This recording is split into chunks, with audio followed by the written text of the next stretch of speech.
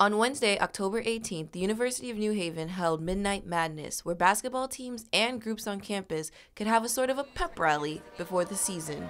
I think it's definitely sort of like your good old pep rally of sorts for our basketball teams. It's a great way to introduce them to the basketball teams for the season. I'm excited for the entire season, to play with my teammates. It's like my last year to play with them and make a bond with them. We're excited and looking forward to that.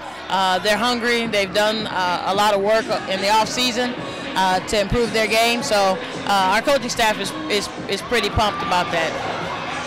Not only were the teams able to strut their stuff, but so were some of our groups on campus. We got the UNH dance team, we got the Monsoon dance team, we got Elite Step team, we have 5, 6, 7, 8 dance team, and we have our new salsa dance team called Incendio. For the University of New Haven, I'm Sandra Devonish for the Charger Bulletin.